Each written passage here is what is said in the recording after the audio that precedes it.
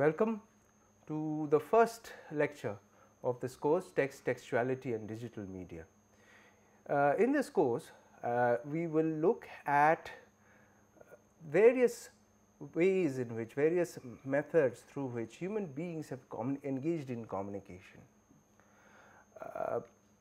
The aim, the principal objective of this course is to understand how human beings actually operate.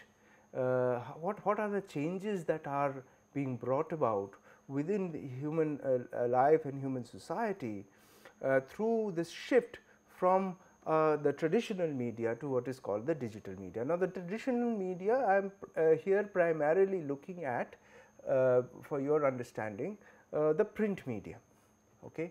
Though one would say that even electronic forms like television or radio could also undergo a significant change with the emergence of digital media, because before digital media every other form of recording human ideas was done through mechanical means. There would be some mechanical means through which these thoughts are recorded, whether in the form of a newspaper or a book or in the form of radio or television.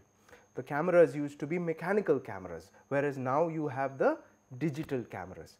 So, for television, for radio, the devices that were used for recording voice would have been mechanical devices.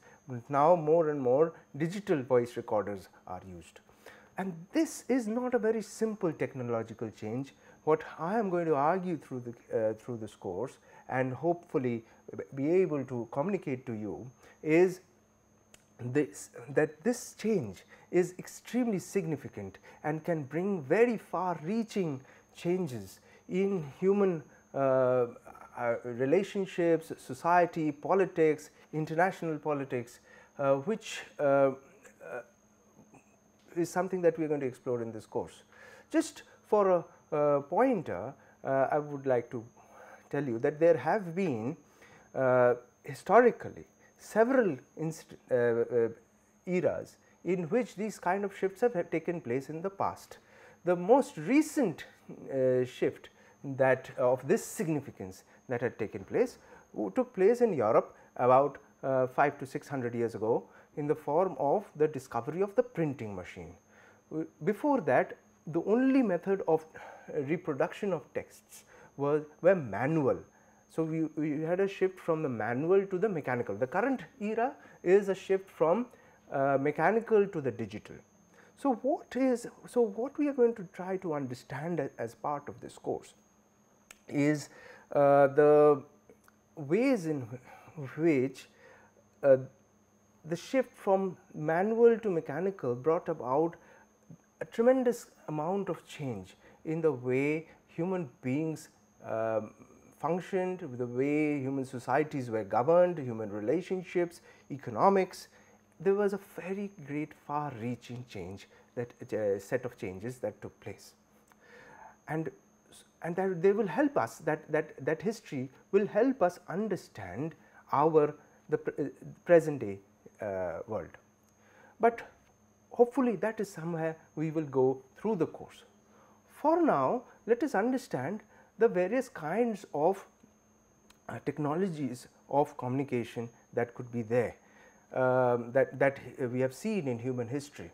So, before human beings could read or write, language was invented, and if you look at the history of humankind, language is if you look at the entire spectrum of the time range of human existence on the earth, the discovery of language and oral communication is something that is a very minor or small fraction of that larger development. So, it is a very recent phenomenon, so to say. But before the discovery of written writing, human beings communicated only through oral mechanisms. And something that I need to tell you, that after the discovery of writing, how that writing is recorded also underwent a series of changes through history. You would have heard of cave paintings and cave inscriptions by Stone Age humans. And you would also have seen the Ashokan pillar at Sarnath, for example, where inscriptions are still available on stone. You would have heard of the Rosetta Stone, the famous Rosetta Stone, which is kept in the British Museum, an example of how human beings would have communicated using other material other than paper. Right. Now, other than inscriptions on stone are not very portable. As human life became more complex, as human society became more complex, you had the great need, human beings had a great need to actually communicate in a portable form, where portability becomes important. Stone tablets can be very heavy to carry. They usually are marked on buildings or put up in special monuments and such situations. But when trade and commerce becomes important, at that point of time it becomes important to be able to communicate using portable means, and therefore we have the use of clay tablets, on which, while the tablets are wet, people will make an inscription, then they will either be sun dried or fired. So, good thing about clay tablets is that they could be passed on from one place to another and could be used as methods of recording economic activity, like what is the quantity that has been purchased, or how much money has been gathered, so to make a record of taxes, various kinds of things. Then you have other forms like scrolls. So, the first way in which proto paper was developed, the first kind of parchments were sort of developed. Papyrus was a very important source of that. You have the scrolls. What you need to understand is the difference between a scroll and a codex. So, for example, what I have on my hand is the example of a codex. A codex is any sort of written material where things are tied at the spine, and you read it by turning one page to another. Some cultures would turn the pages from right to left, some cultures would turn it from left to right, some cultures would also turn the page from the top, depending on what kind of practices there would be. But historically there have been many other ways of recording human ideas. For example, within the Aztec civilization, there are ways in which people made recordings by tying knots on strings. There would be also, you would have heard of cases where communication would across distances would be carried out through fire or smoke messages. So, really various cultures had various ways of solving this problem of portability in communication. So, but it is not the same thing to record an idea across these various media. The media actually matters in the way things are communicated. Just to give you an example, I mean, in a scroll, you understand, the scroll, if you had to get to a certain point within the text, you had to roll up the two sides of the scroll up to that point and only then read. So, it made it a very cumbersome. Whereas, for codex, you can open the page at any place and continue reading, right. So, and you can actually turn back in page. Sometimes the books the early books were huge, very large in size. They would be, turning the pages would not be so easy, but that conceptually that would be possible. And because they were conceptually possible, people who would be writing these texts would keep it in mind and write accordingly, all right. So, part of what we are going to do in this course is to explore what the form does to the content, the relationship between form and content, the material that is being used to write on or write with. We also in this course look at the use of writing implements, and their effect on the what is being written, and that is something that hopefully I will be able to explore along with you. But to staying with the codex, we will I would like to tell you that codex could before the invention of paper, codex predates the invention of paper, right. So, in the codex you could have in the form of very thin clay tablets or stone tablets, which are tied together by the spine with a leather strip, for example. But you also had later on the need for reusability. This would be so stone inscriptions would be very limited in terms of reusability. You cannot reuse this, although there are examples in history where the stone will also be reused by chipping off one layer.